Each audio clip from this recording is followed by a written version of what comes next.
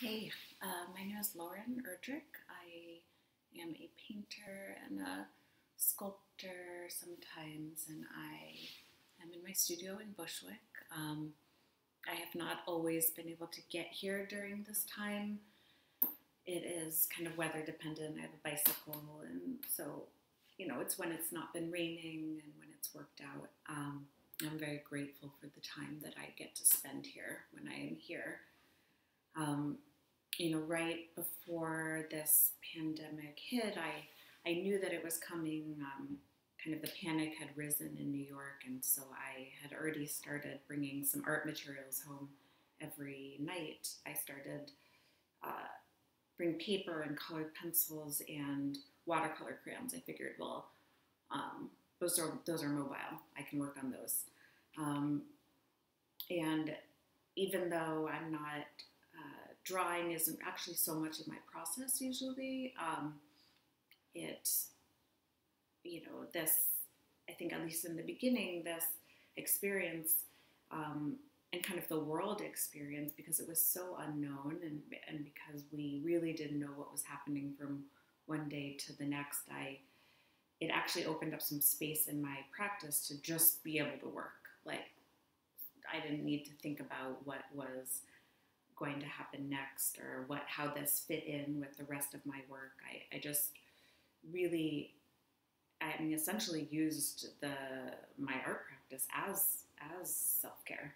I don't think that's weird for me. I think that I am always kind of using it as a means to translate my inner experience of the world and of other people kind of onto the physical realm.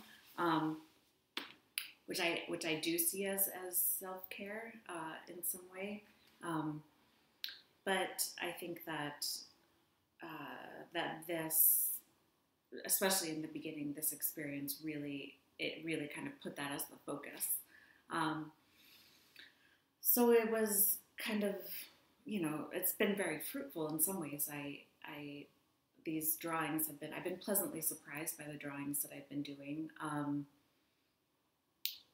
I have a show up right now at the Delaware Contemporary that is up, but no one can see it. It should be extended though, so that is great. Hopefully, we will be able to see it at some point. I also was talking with a Bushwick gallery about having a show, and that has been kind of postponed until we can be together and have an opening. I think I've been very reluctant for these online shows and all the online access to artwork. I really want people to see the work in person. I'm very much a physical person. I like to see things and touch things.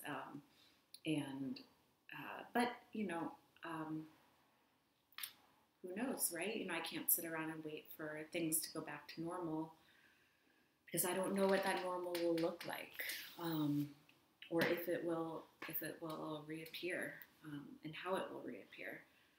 I think that as artists, we're used to innovation. We're used to working in somewhat inhospitable environments, and I know that many of us do not have access to our usual media, but I don't doubt that we will adapt and find different ways to produce. I think we're already doing that.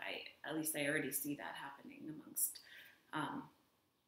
colleagues and friends and artists that I know. I think it's just the way I've been getting through this period, especially as it's hit closer to home over the past few months. We lost my grandmother to the virus. Is I'm really just focusing on taking it one day at a time. When I do that, I don't feel panicky. I'm able to work and feel like I have my feet on the ground. It's kind of only when I start asking myself these questions of like, what's next and what will the future look like, that things get pretty scary. What else?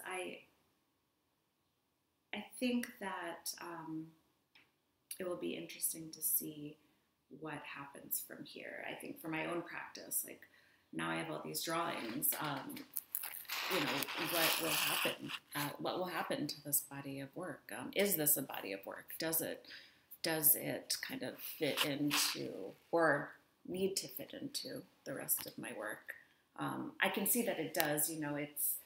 It's much more of an internal landscape that I'm working with now, or internal environment, which is not weird for me.